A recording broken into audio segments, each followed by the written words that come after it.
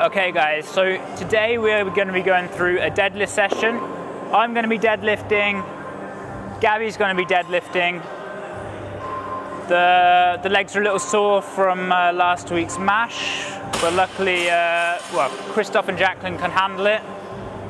We're going to be working on our posterior chain. So we thought we'd give you a little video whilst that's happening.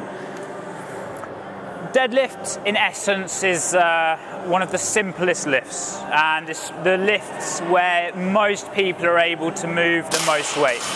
And in essence, all you're doing is picking something up from the floor and standing it up. And we're going to take you through a little bit of the warm-up now, how we want to prepare. Some people get very nervous on a deadlift because the low back can be quite a vulnerable area, and so it's just important to understand how we keep it strong and how we warm it up. So what we typically do, we've got an empty barbell, as you can see, before we put the weights on. And what I will typically tend to do is actually start going through full range of motion in my back. So you can see here now I'm going into full flexion.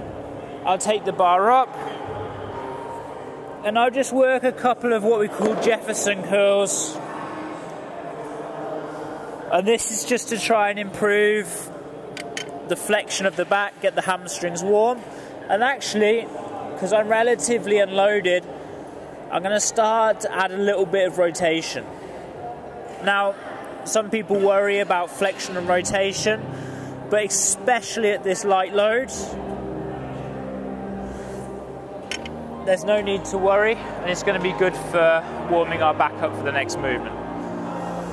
What I will also do is take the bar onto my shoulders, and I'll do some rotation from above and some side bending just to make sure my hips are warm. So I just nice and easily rock side to side.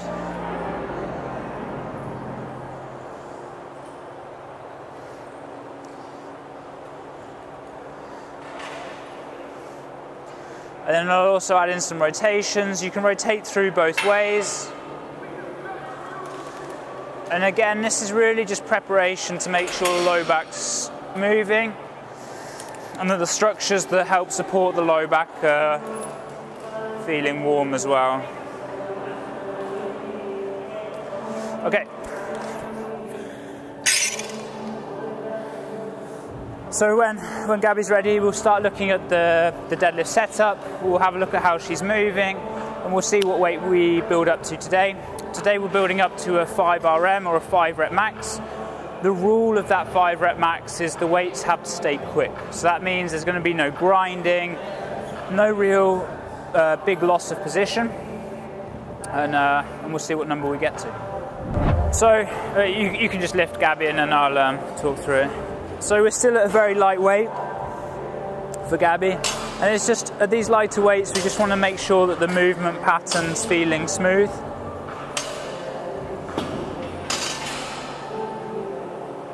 And what we'll do, once the weight feels good, especially at these lighter weights where we're like, probably at 20% or under, we're just making sure the movements feel good. You might do 2 to 3 sets of this weight before we start taking the jumps, but it's very warm at the moment, so the warm-up's quite easy. So we're going to go straight up to 60 now. We've got a male bar. Sometimes we use the male bar to lift just because of it's a bit stiffer and thicker, which can be good for a deadlift. Yeah, so you're going to go 5 RM, touch and go, keep it quick. So one of the things you should note now is that Gabi's going double overhand grip, which is quite common for CrossFit. So it depends on where your preference is. I tend to lift with a mixed grip, and the reason's just to stop the bar spinning. So when we come into deadlifts, I'll tend to hold through a mixed grip. Some people hold a double overhand grip or prone grip as you come through. If Gabi just goes to the setup for a second, just to show where we are. So if you notice the foot position, we tend to want to hold around about hip width. And these are all going to be rules of thumb. People can, once you get comfortable with the movement, you can choose where you start. So foot's about hip width. Both hands are outside of the legs. And they're really at shoulder width, so just a comfortable grip, so when you stand up you shouldn't feel any stress on the shoulders or the barbell. And one more thing, if you come around to the side, I can see, so Gabi's just going to set up again.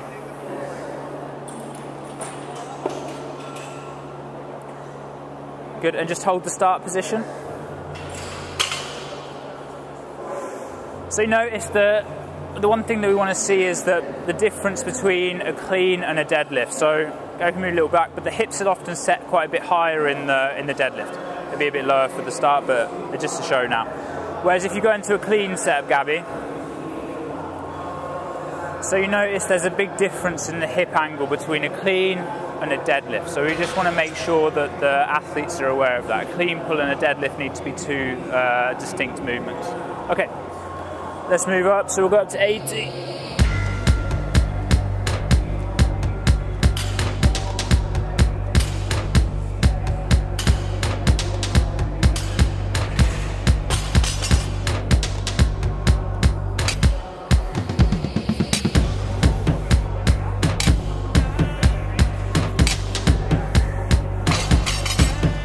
So one other thing we want to notice is that the neck angle can become quite important in the deadlift. Because you only need to take the weight to the hips, you actually don't need to look up and break the angle at the neck. So actually you can just fix the chin fairly into the chest, and that creates a nice pattern. We don't necessarily need to look up in order to get there. We're jumping straight to 100. So once the body is warm, you do want the jumps to be relatively big to save energy for the heavy set. The aim of this is to get to the 5 RM at the heaviest weight possible, keeping speed and good technique. And so if we're spending too much time on the lighter weights, especially for not so much of a technical lift like a deadlift, it can just take away too much energy. 3 to 5 reps each weight, or? No, so on the build up you just go 2 to 3 what feels comfortable, and then we'll wait till the final set for the 5.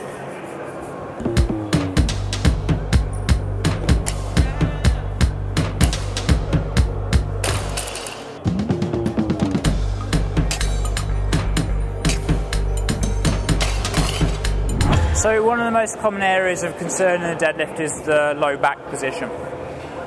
And just to explain a little bit about that, what we want to see is that we maintain the low back in position. What we're not doing is the low back's not moving from extension to flexion or rotating or any other movements. And what I mean by that is when in your setup position, you want to be relatively comfortable. So if you're too overextended, it becomes very hard to maintain that position.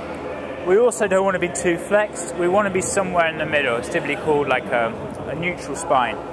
The big thing is that position then wants to be braced, meaning that if I'm slightly flexed here, I maintain that position as I'm driving up and finishing the rep. What I don't want to do is start to really flex through the mid-back and then pull just with my erector spiny. So that in essence is what we want the low back to be. We want it to be fixed and no movement of the low back during the lift. We want it to be braced, protected in its position.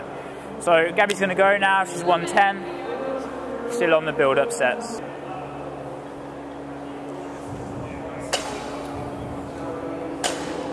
So as you can see, easy weight, low back was looking good.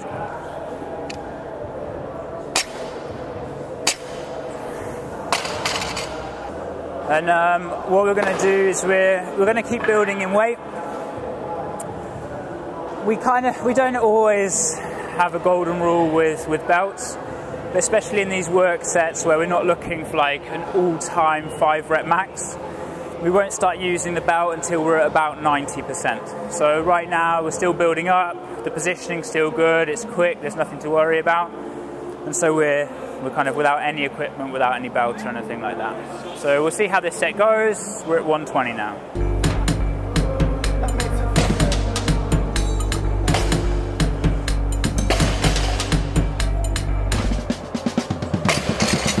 So again, 120 easy, 10 kilo jump, 130 now.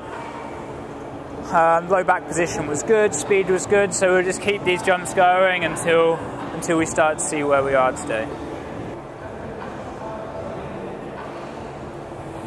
So you can see now from the side, low back position was good, no grinding, easy weight 130.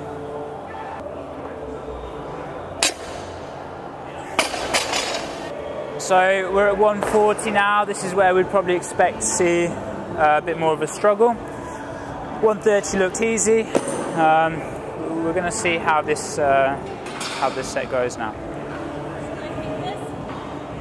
No, I think just 2 reps again. Then we'll make a jump. We'll see what we're like if we go 145, 150. And then we'll put, on the next jump, we'll put a belt on as well.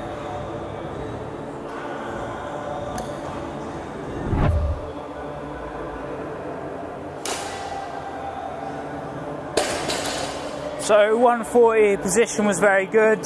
The rep started to slow down a little bit, so on the next jump we're going to put a belt on because we're probably nearing that 90%. One important thing about the belt is that it needs to be active, not passive. So especially when you're powerlifting, like pure deadlift, pure squat, you don't just put a passive belt on. You actively want to engage yourself with the belt. So we'll look at that in a minute.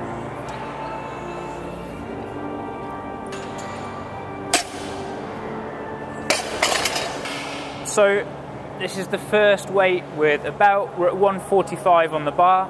We're just going to hit a double to see how the speed is, to see where we are for going for the 5 rep max of the day.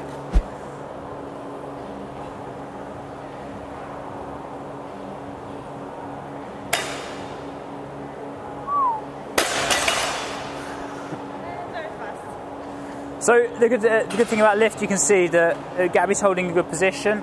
The speed started to slow down, so we're actually going to try and hit 5 now at this. So we're going to try for 5 reps, 145. We're going to try and hold the speed, hold the position, and then we'll move into our drop down set.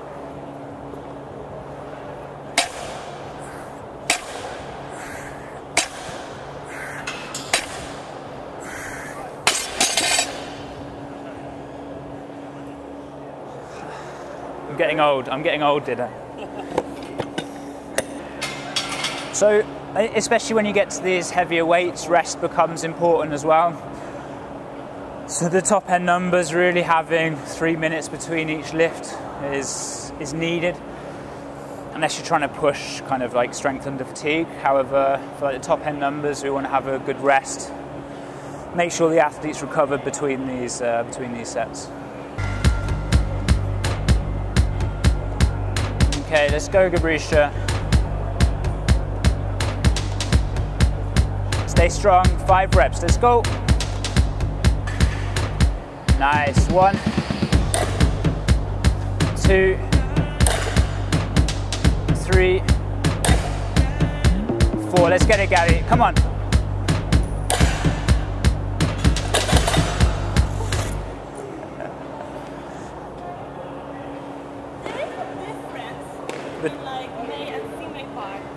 It's thicker, which can make the grip. About that it's more, it's not that. It's not about the thickness. Yes. It's stiffer. So there's 145. We hit 4. We're going to call it there and start our drop down. So we're going to go to 90%. Of this 145, so we'll take 15 kilos off, and we're just going to hit 5 by 1 at the 90% now. 15 kilos, 145, 140, 130. Sorry.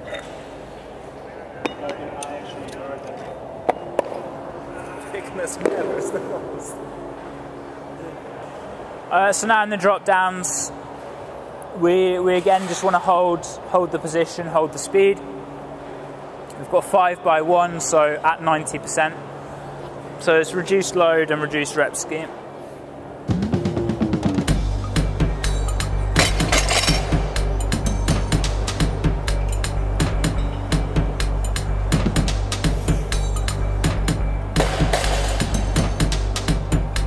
that was our deadlift session. It was the first part, or the first part of the second session of the day. So maybe a little tired from this morning's session as well. Gabi hit 4 reps at 145. The 5th rep wasn't there, but the good thing was she held the position through the 4 reps. What we looked to do then, drop down from that number. And today wasn't a day for her to fight through, have a long rest and go back for that 5. We held it at the 4 reps. It got the stimulus that we needed, and now we can just move on with the rest of the session.